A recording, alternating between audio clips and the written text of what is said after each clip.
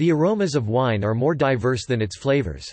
The human tongue is limited to the primary tastes perceived by taste receptors on the tongue's sourness, bitterness, saltiness, sweetness and savoriness. The wide array of fruit, earthy, leathery, floral, herbal, mineral, and woodsy flavor present in wine are derived from aroma notes sensed by the olfactory bulb.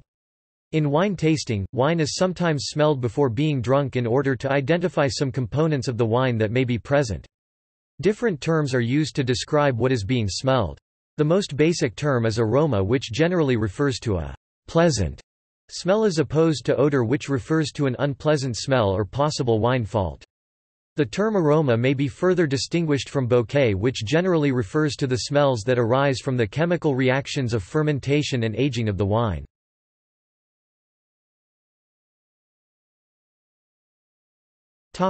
Aroma versus bouquet.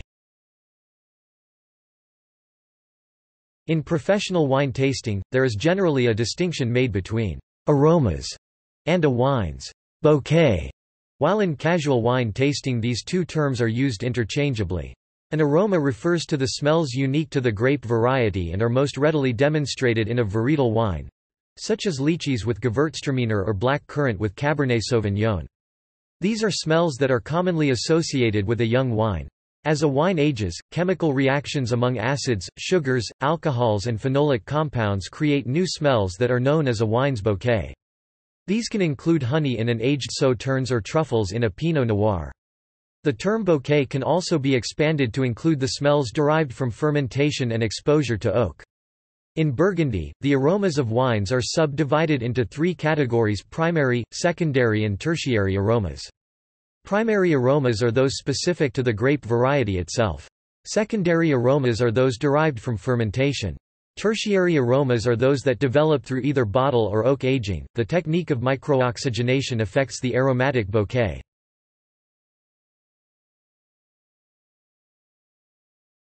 Topic: Components of a wine's aroma. Within wine there are volatile and non-volatile compounds that contribute to the makeup of a wine's aroma. During the fermentation and for the first few months of a wine's existence, chemical reactions among these compounds occur frequently and a wine's aroma will change more rapidly during this period than at any other point. As a wine ages and matures, changes and developments in aroma will continue to take place but at a slower and more gradual pace. Volatile aroma compounds are present in the skin and juice of a grape berry and will vary in composition according to the individual grape variety. It is theorized that the Vitis vine developed these compounds as an evolutionary tool to aid in procreation by attracting insects to assist with pollination and birds and other animals to eat the berries and disperse the seeds. The diverse spectrum of aromas associated with individual grape varieties is a reflection of the vine's adaptation to ecological conditions and competition among other plants. The majority of volatile compounds responsible for aroma combine with sugars in the wine to form odorless glycosides. Through the process of hydrolysis, caused by enzymes or acids in the wine, they revert into an aromatic form. The act of tasting wine is essentially the act of smelling these vaporized aroma compounds. Olfactory receptors cells, each sensitive to a different aroma, pick up these compounds and transfer the information to the brain by way of the olfactory bulb. In the 1980s there was renewed focus in studying the correlation between aroma-flavor compounds in grapes and the resulting quality of wine. Scientists were able to use chromatograph mass spectrometers to identify volatile aroma compounds in various grape varieties. Study of the compounds responsible for aroma and flavor, as well as their correlation with a wine's quality, is ongoing. As understanding of these compounds grows, there is concern that wines in the future could be manipulated through the use of chemical additives to add complexity and additional aromas to wine, such as creating a manufactured perfume. In 2004, a winery in South Africa was found to have added illegal flavoring to their Sauvignon Blanc to enhance the aroma.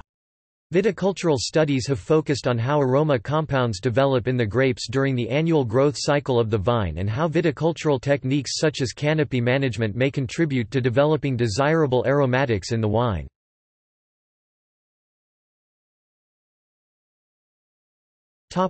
Identified aroma compounds. Some of the identified aroma compounds include the following: Methoxypyrazine grassi, herbaceous aroma compound associated with Cabernet Sauvignon and Sauvignon Blanc. Monoterpenes responsible for the floral aromatics of varieties like Gewürztraminer, Muscat and Riesling. Includes geraniol, linalool and nerol. Norisoprenoids carotenoid-derived aromatic compounds that includes megastigmatrinone, which produces some of the spice notes associated with Chardonnay, and zingerone responsible for the different spice notes associated with Syrah. Other norisoprenoids include raspberry ketone, which produces some of the raspberry aromas associated with red wine, damascenone, which produces some of the rose oil aromas associated with Pinot Noir and vanillin. Thiols, mercaptan sulfur contain compounds that can produce an aroma of garlic and onion that is considered a wine fault. They have also been found to contribute to some of the varietal aromas associated with Cabernet Sauvignon, Gewürztraminer, Merlot, Muscat, Petit Manseng, Pinot Blanc, Pinot Gris, Riesling, Scheurebe, Semillon and Sylvaner.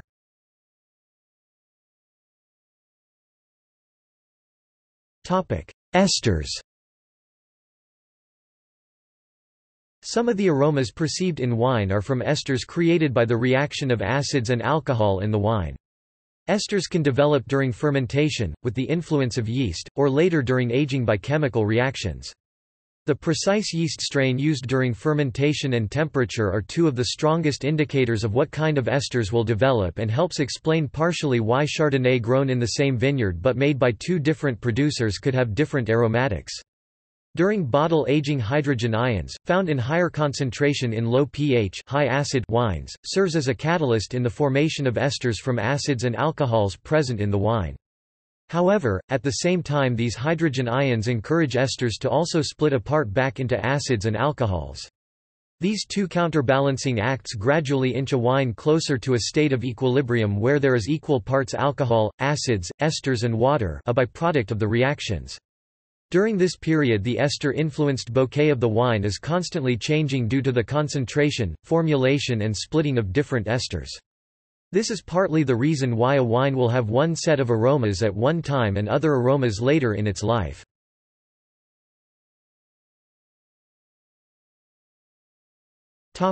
In wine tasting. The sense of smell and detecting the aromas in wine is the primary means through which wine is tasted and evaluated. Prior to tasting the wine, wine drinkers will often smell the wine in the glass. Large bowl glasses with tapered openings, some of which are specifically designed to enhance aromatics of different wines, can assist in capturing more aromatics within the glass for the drinker to detect. Wines served at warmer temperature will be more aromatic than wine served cooler due to heat's ability to increase the volatility of aromatic compounds in the wine. Swirling, or aerating, the wine will increase available surface area, increasing the rate at which aroma molecules volatilize. Some subtle aromatics can be overwhelmed by more dominant aromatics that arise after swirling, so most professional tasters will sniff the wine briefly first before swirling. The closer the nose is to the wine, even right inside the glass, the greater chances of aromatics being captured. A series of short, quick sniffs versus one long inhale will also maximize the likelihood of aromatics being detected. The human nose starts to fatigue after around 6 seconds, and so a pause may be needed between sniffs. When wine is sipped, it is warmed in the mouth and mixes with saliva to vaporize the volatile aroma compounds. These compounds are then inhaled retronasally through the back of the mouth to where it is received by nearly 5 million nerve cells. The average human can be trained to distinguish thousands of smells but can usually only name a handful at a time when presented with many aromas.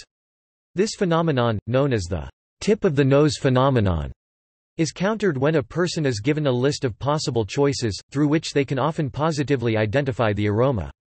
Professional wine tasters will often mentally cycle through a list of potential aromas and may use visual aids like the aroma wheel, developed by Ann C. Noble of University of California, Davis, until one choice stands out and can be identified in the wine. Detecting an aroma is only part of wine tasting.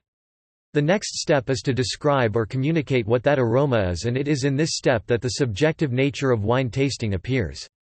Different individuals have their own way of describing familiar scents and aromas based on their unique experiences. Furthermore, there are varying levels of sensitivity and recognition thresholds among humans of some aromatic compounds. This is why one taster may describe different aromas and flavors from another taster sampling the very same wine.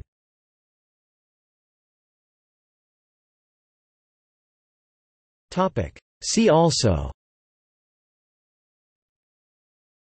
Spare wine bottle.